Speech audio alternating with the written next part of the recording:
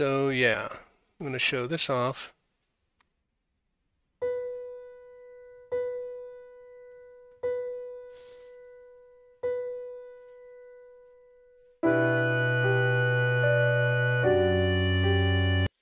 Alrighty, ladies and gentlemen, this is a recap of Composing in Motion Part 43, Movement Clarity.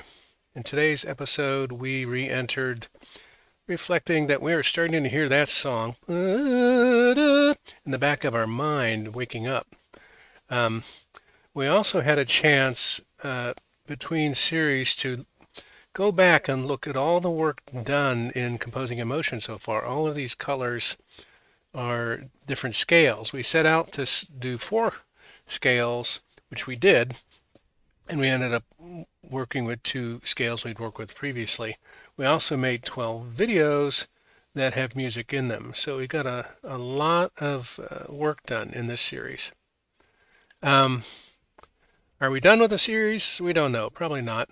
We're kind of thinking of hybrid reach as a new theme, but we are acknowledging there is a kind of a grief or resistance to completion, and unless you acknowledge that, you can't move on. So we feel that going through the work completed to date, clarified it so we can feel good about it and get some energy back from it, which we did. Plus, it helps feed forward. So what we did was we updated our score here, kind of final updates. We didn't change anything on improvisation 3, but we kind of went through and finished all the energy story annotation, which, as you just heard, it starts like this. For example, that is a half cadence dominant, and then it feeds into an ambivalence sequence that ends on an ambivalence. And then here, the cadences were a half cadence, and the terrain supported that. But several places here, we had, for example, a statence that was a tonic, but instead the contrabass and the clarinet decided to take it to ambivalent. So that means the energy is a little more complex. The different layers have different energies to them. And that became clearer when we finished labeling it all. Another thing we talked about was how to synchronize. If we're going at 50 beats per minute, which we are, a lot of our work with rotating objects has been at 60 beats per minute, and then they kind of beat against it. Like one's going like this, and the other's going a little bit slower, and then there's kind of what's called a beat frequency, which we saw when we did the wooden corkscrew. So we decided to work on an animation that would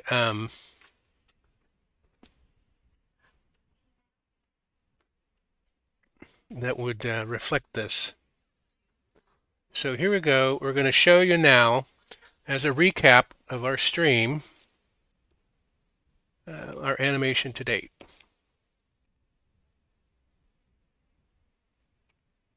Try to make it a little bit bigger for you.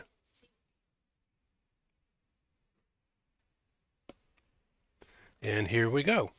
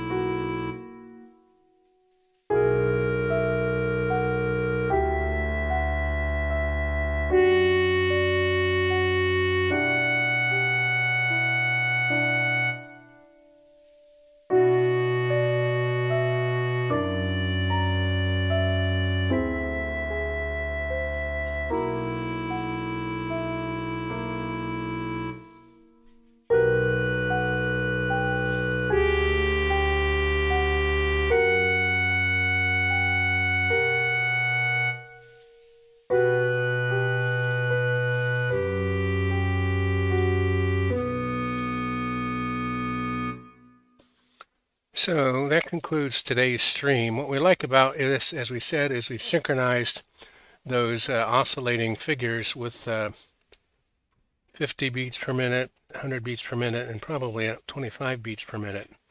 So you can actually, if you watch it, you'll see that this is this little, we call it the snake animation. We also like how we kind of did a snake scene, a needle scene, a sky trail scene, and a needle plus snake. So we kind of reuse the scenes into a sequence telling a story.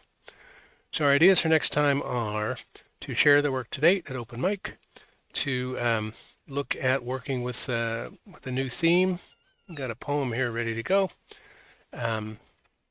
Shout outs to Miss Cleo who stopped by, kept us going, and tune in next time to see what happens. Do take care, do come back, and do keep on streaming.